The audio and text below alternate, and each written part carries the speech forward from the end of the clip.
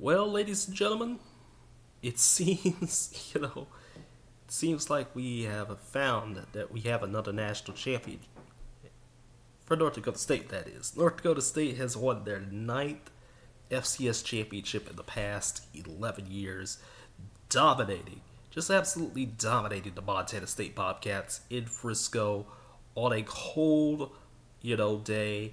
It's cold here where I am. I'm a little close to Frisco, so it's cold here. It is cold in Frisco, and the field was not great. The field was not great at all. Toyota Stadium needs to get that fixed. I get it. There were like 3 bowl games there, in like a week, but you had 3 weeks to prepare for this game, so no excuses. It's atrocious how this turf, is never good enough each and every year, and it's causing players to get hurt and stuff like that. That's one thing. I need to get that complaint out the way. Second complaint I need to get out the way here real quick. ESPN, you got to do better. You're the worldwide leader in sports. You're that's what you guys claim yourselves to be.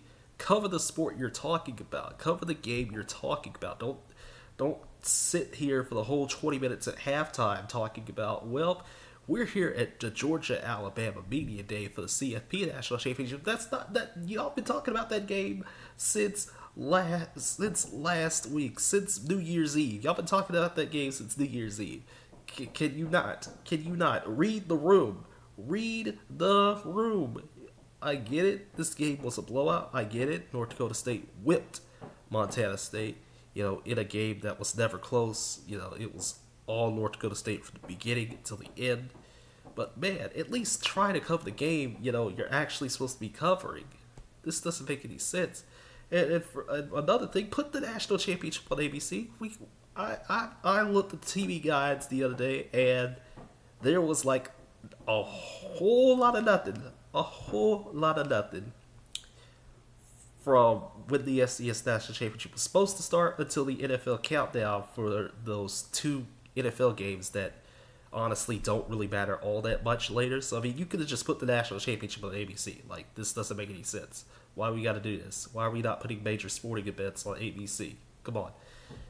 Stop putting this game on ESPN2. It's atrocious. It's atrocious. Thank God we didn't have to get listed on LeRod Gilmore. But, let's talk about this game. Let's talk about this game. Because this game was just not close at all. Tommy Mellott got hurt early in this game, like after the first drive.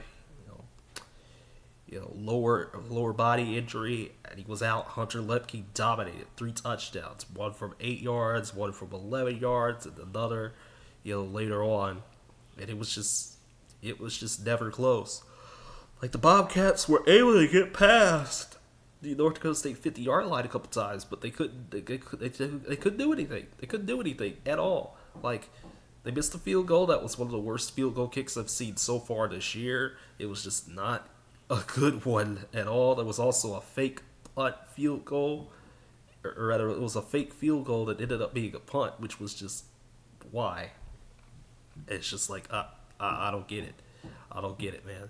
Christian Watson came back. He didn't really do too much. Cam Miller did just enough. This was just this is domination. Tucker Rovig, he did what he could. He did what he could. But ultimately, the Bobcats could never get enough penetration on the Bison to be able to win this game. They could never stop the run.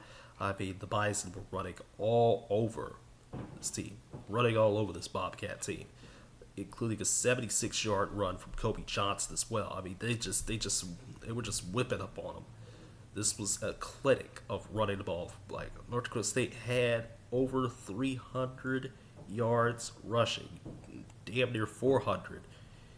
This was just bad.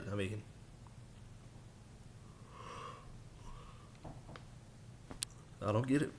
I don't get it. It's just pure domination. Maybe people are gonna say, oh well, JMU North Dakota State was the real national championship game, and that is obviously not the case. But There's just nothing really else left to say here. I mean, North Dakota State, they did it again. Now they're gonna head on into the off season with another national championship. Sure, Lance McCutcheon got a touchdown late for Montana State to make it a little bit more respectable, but I mean, again, too much Bison energy down in Frisco today, and that's it for the FCS season. I don't think we expected such a predictable result in a Bison championship in a dominant fashion. I don't think I expected this playoff to go the way it went, but I mean, it went that way. So we got one more video left in the college football season, which is obviously going to be the CFP National Championship on Monday night. So I will see you all for that on Monday night. Take care, everybody. I'll see you soon.